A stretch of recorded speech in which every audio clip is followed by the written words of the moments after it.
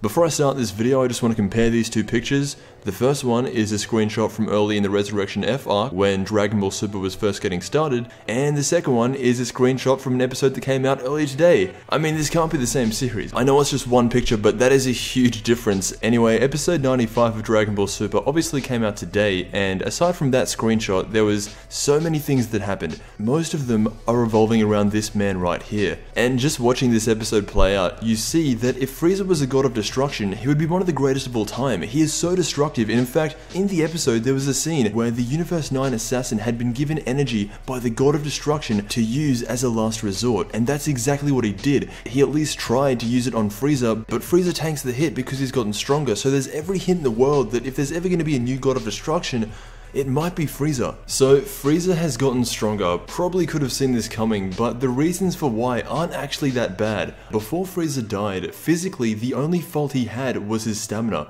Aside from that, he didn't have any. During his time in Hell, the only thing he was doing was training mentally. He envisioned himself killing Goku in every conceivable way, and so when he got caught in the Hakai Blast, which normally erases someone from existence, Frieza was able to withstand it and manipulate the power of a god into his own. And what happens next is entirely Goku's fault. He lets his guard down to tell the assassins to go back to their own universe, and as soon as he does, Frieza hits him with the Hakai. Now, you would think that if Frieza was able to get out of this, Goku should be able to as well, and for a second I thought that he was going to, but Goku is really struggling, and it turns out that he can't escape it. This is when Frieza starts taking matters into his own hands by calling up the gods in Universe 9, and he says that he wants to join their team.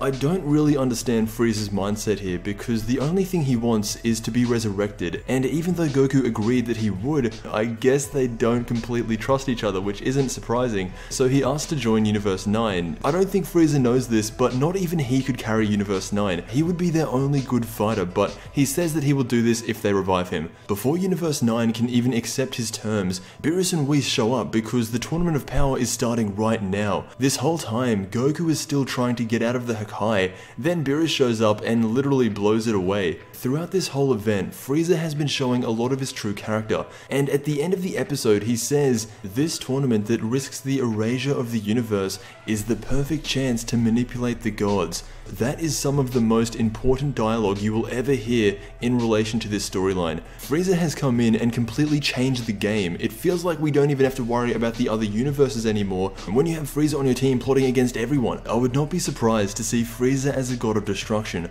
When he's talking to Universe 9, the Kai calls him a more worthy god than Sidra, and at the end of the episode, Frieza says to himself, "You won't be doing as you please forever, Beerus." Whatever that means, I think Beerus is in trouble. Seeing how much Frieza increased while he was dead, and now that this is his fourth time coming back, not just Beerus, but everyone who isn't Zeno should be worried about Frieza right now. If Universe 7 wins and Frieza gets the wish, he could ask to become the new god of Universe 7, and that would relate back to what we're seeing him do now. Goku always said that he could stop Frieza if he ever did anything bad, but if he was a god of destruction, that would make things very difficult for him after the tournament. Anyway, that was episode 95, hands down one of the most satisfying episodes of the series. You saw the comparisons at the start of the video, let me know what you think. I want to thank you so much for watching, and I will see you in the next Dragon Ball video.